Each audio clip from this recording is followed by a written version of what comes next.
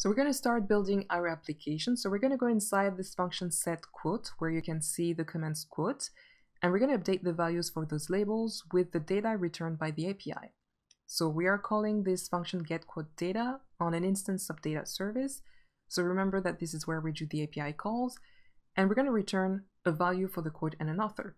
And we're going to start with quotes.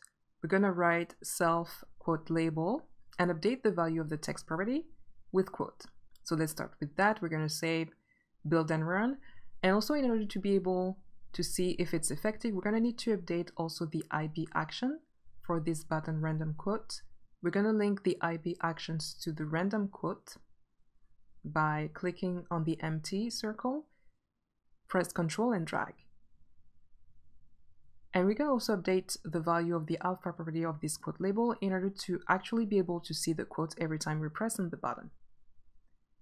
So we're going to run this, and you're going to be able to see that every time you press on the bottom random quote, we're going to have a new quote generated and displayed on the app.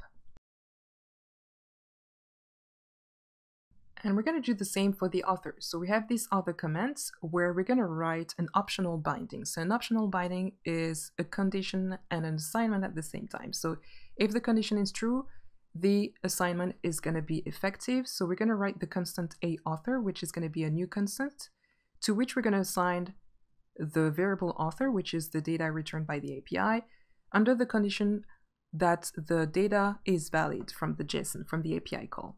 And then we're going to assign this new constant to the text property of the author label. So we're going to try that. We're going to build and run. And we're going to also change the value of the alpha property of this label in order to actually be able to see every time we click on the button. So let's click on random quotes. We're going to be able to read a different quote and a different author every time we press. Cool. The next thing we want to do is just to add some extra information it's just for the appearance. We're going to add some quotes to the quote label. First, we're going to need to actually write a string. And in order to add a variable, to be able to add a variable to a string, we need to use interpolation.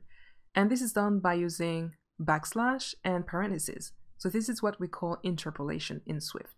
Also, we're going to add some actual quotes. And in order to be able to display them, we're going to need to escape them by using the backslash. So the backslash is in order to escape. So Swift understands that this is an actual string.